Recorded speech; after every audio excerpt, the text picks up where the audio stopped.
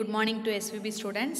நம்ம இன்னைக்கு இந்த கிளாஸ்ல என்ன பார்க்க போறோம் அப்படினா +1 காமர்ஸ்ல UNIT-2 Forms of Business Organizationல CHAPTER-9 Government Organizationல இன்னைக்கு நம்ம என்ன டாபிக் பார்க்க போறோம் அப்படினா Advantages and Disadvantages of Government Company.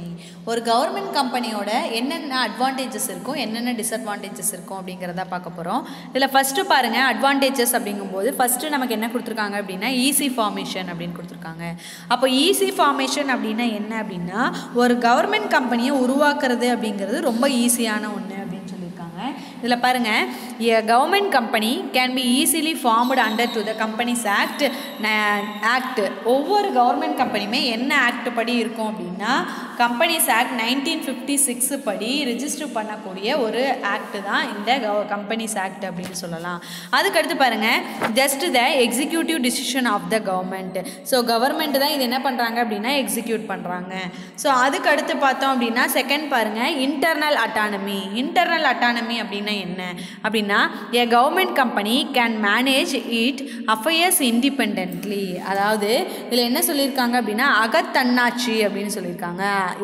ஒரு கவர்மெண்ட் கம்பெனி தன்னோட நடவடிக்கைகள் அப்படிங்கிறத சுதந்திரமான முறையில் மேற்கொள்ளலாம். அவங்க என்ன நினைக்கிறாங்களோ அதுக்கு தகுந்த மாதிரி டிசிஷன் எடுத்துக்கலாம் அப்படின்னு சொல்லியிருக்காங்க. அதுக்கடுத்து தேர்டு பாருங்க நமக்கு என்ன கொடுத்துருக்காங்க அப்படின்னு பிரைவேட் பார்ட்டிசிபேஷன் அப்படின்னா என்ன தனியாரோட பங்களிப்பு. இந்த இடத்துல தனியாரோட பங்களிப்புகள் இருக்கா பாருங்க. Through government company device the governmental can available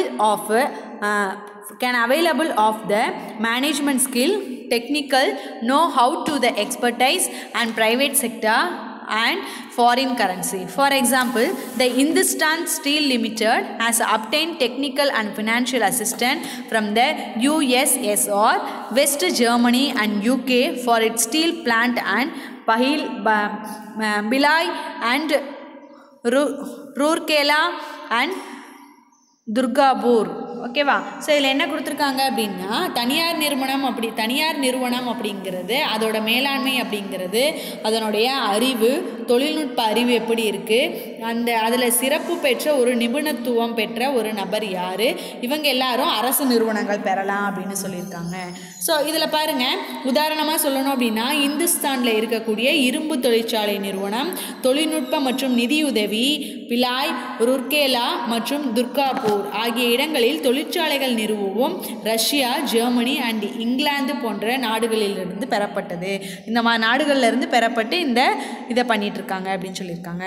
அதுக்கடுத்து பாருங்க ஈஸி டு ஆல்டர்னா என்ன சேஞ்ச் பண்ணுறது. அப்போ ஈஸி டு ஆல்டர் அப்படிங்கிறது ஈஸியாக சேஞ்ச் பண்ணிக்கலாம். இதில் என்ன ஈஸியாக சேஞ்ச் பண்ணிக்கலாம் அப்படின்னு பாருங்கள். Objectives and powers of the government company can be changed by the simply altering to the memorandum of association. அதாவது மெமோரண்டம் ஆஃப் அசோசியேஷன் அப்படிங்கிறது என்ன அப்படின்னா out side of the company. இந்த அவுட் சைடில் இருக்கக்கூடிய ரூல்ஸ் அண்ட் ரெகுலேஷனில் ஏதாவது சேஞ்சஸ் கொடுக்கணும் அப்படின்னா சேஞ்சஸ் இருக்கணும் அப்படின்னா அந்த சேஞ்சஸை என்ன பண்ணிக்கலாம் அப்படின்னா ஈஸியாக ஆல்டர் பண்ணிக்கலாம் அப்படின்னு சொல்லியிருக்காங்க. ஸோ அதுக்கடுத்து பாருங்கள் நமக்கு என்ன கொடுத்துருக்காங்க அப்படின்னா டிசிப்ளின். நெக்ஸ்ட் டாபிக் பாருங்கள் நமக்கு என்ன கொடுத்துருக்காங்க அப்படின்னா டிசிப்ளின் அப்படின்னா என்ன அப்படின்னா பாருங்கள் டிசிப்ளின் அப்படிங்கிறது ஒழுங்கு அப்படின்னு சொல்லுவாங்க. இந்த கவர்மெண்ட் கம்பெனியை பொறுத்த வரைக்கும் டிசிப்ளின் எப்படி இருக்குது. The government company is subject to provision of the company act which keep to the management of the company active alert and discipline. எப்பயுமே அலர்ட்டாகவும் டிசிப்ளினாகவும் இருக்கக்கூடிய ஒரு கம்பெனி அப்படின்னு சொல்லியிருக்காங்க.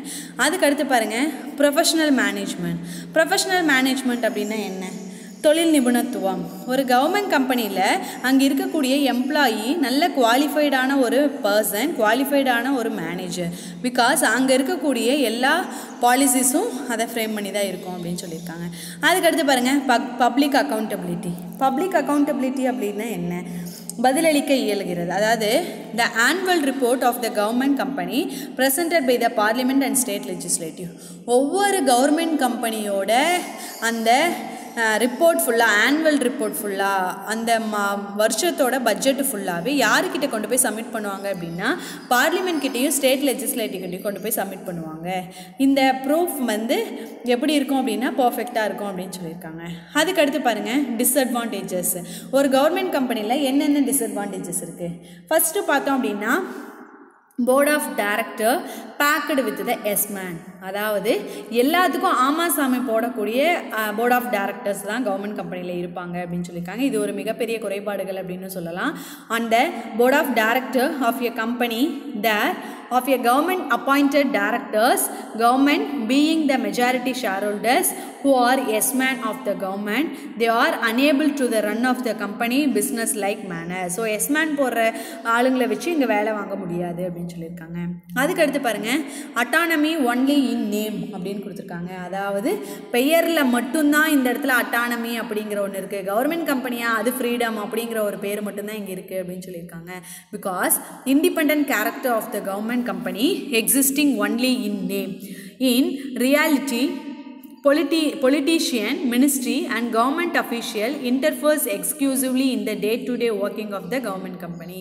அதாவது ஒரு பொலிட்டீஷியன் அண்ட் மினிஸ்ட்ரி லெவலில் இருக்கக்கூடிய மக்கள் எல்லாரும் என்ன பண்ணுறாங்க, அளவுக்கு அதிகமாக ஆக்கிரமிப்பு இங்கே கவர்மெண்ட் கம்பெனியில் அது அதிகமாக இருக்குது அப்படின்னு சொல்லியிருக்காங்க. அதுக்கடுத்து பாருங்கள், third point, a fraud on the Companies Act and Constitution. இதில் என்ன கொடுத்துருக்காங்க, a fraud on Company Act and Constitution அப்படிங்கிறது நிர்ம சட்டம், அதோட அரசியல் சட்டத்தில் நிறைய மோசடிகள் இருக்குது. எல்லாமே இப்போது தப்பு பண்ணுற எல்லாருமே உள்ளே போயிட்டு டக்குன்னு ஈஸியாக வெளியே வந்துடுவாங்க இல்லையா. ஸோ அந்த மாதிரி ஒரு கவர்மெண்ட் கம்பெனியில் இருக்கக்கூடிய அந்த சட்டத்திட்டங்களும் எப்படி இருக்குது அப்படின்னா நிறைய ஃப்ராட் இருக்குது அப்படின்னு சொல்லியிருக்காங்க. அதுக்கடுத்து பாருங்கள், ஃபியர் ஆஃப் எக்ஸ்போசர்.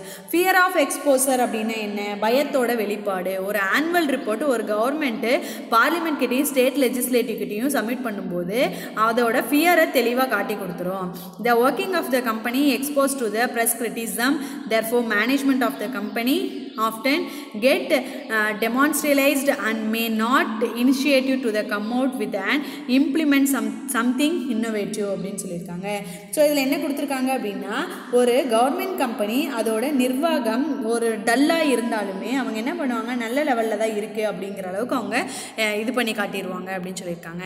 அதுக்கடுத்து நமக்கு என்ன கொடுத்துருக்காங்கன்னு பாருங்கள். அதுக்கடுத்த பாயிண்ட் நமக்கு லேக் ஆஃப் எக்ஸ்பர்டைஸ் இன் டிஸ்பியூட்டேஷனிஸ்ட் அப்படின்னு கொடுத்துருக்காங்க. அதாவது 5th பாயிண்டில் என்ன கொடுத்துருக்காங்க அப்படின்னா, நிபுணத்துவ திறமை குறைவு தான்.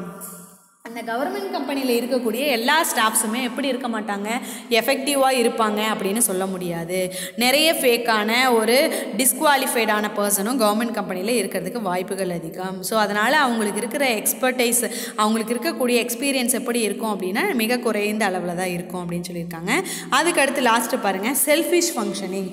செல்ஃபிஷ் ஃபங்க்ஷனிங் அப்படின்னா என்ன, சுயநலம். ஒரு அரசாங்கம் அப்படிங்கும்போது அங்கே சுயநலம் மட்டும்தான் இருக்குமே தவிர பொதுநலமாக மக்களுக்கு ஏதாவது செய்யணும் அப்படிங்கிற ஒரு தாட் எப்பயுமே இருக்காது அப்படின்னு சொல்கிறாங்க.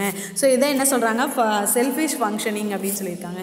ஸ்டூடெண்ட்ஸ் பாருங்கள், இன்னைக்கு கிளாஸில் நம்ம என்ன பார்த்துருக்கோம் அப்படின்னா, கவர்மெண்ட் கம்பெனியோட அட்வான்டேஜஸ் அண்ட் டிஸ்அட்வான்டேஜஸ் என்ன அப்படின்னு பார்த்துருக்கோம். ஸோ அடுத்த கிளாஸில் நம்ம அடுத்து என்ன டாபிக் இருக்குது அப்படின்னு பார்க்கலாம். இந்த லெசன் வந்து இதோட கம்ப்ளீட் ஆயிடுச்சு. அடுத்து இதில் வந்து பார்த்தோம் அப்படின்னா 5 1 மார்க் இருக்குது, 4 3 மார்க், 5 2 மார்க் இருக்குது, 5 3 மார்க் இருக்குது, 5 5 மார்க் இருக்குது. எல்லாமே ஈஸியான கொஸ்டின்ஸ் தான். சேம் ஒரே மாதிரி தான் எல்லா கொஸ்டினோட ஆன்சரும் இருக்கும். தெளிவாக படிச்சுக்கோங்க. அடுத்த கிளாஸில் நம்ம அடுத்து என்ன டாபிக் இருக்குது அப்படின்னு பார்க்கலாம். Thank you students.